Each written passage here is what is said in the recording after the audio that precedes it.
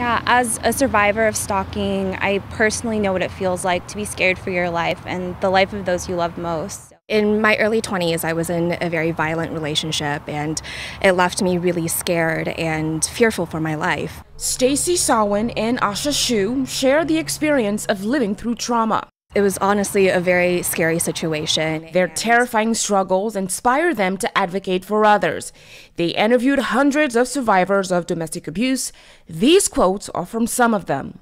My ex-boyfriend was very controlling, to the point where I wasn't allowed to spend my own income on anything. He physically had my money, so I couldn't actually leave. 99% of survivors are experiencing financial abuse, which means their harm doer is limiting their access to cash, credit lines, and physical assets.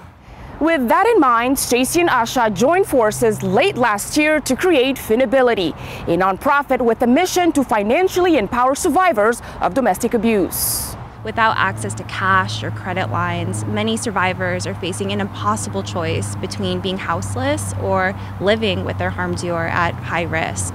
FinAbility, the website, allows survivors of domestic abuse to start with a financial assessment. Then they're directed to local resources like credit unions. One of the biggest barriers for survivors isn't the fact that there aren't financial products available to them, it's that they can't access the safety information to determine which ones might best suit them. It's not that survivors can't apply for credit cards or open accounts, but if they do, the company could send an unsolicited piece of mail to their home and tip off their abuser.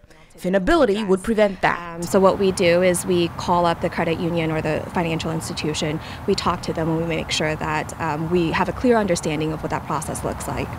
In the next year and a half, FinAbility aims to help over 500,000 survivors, providing access to financial resources needed to permanently leave abuse, turning a shared trauma into a shared mission. And empowering them to live their best and most fulfilling life. Christelle Kumwe, KGW News.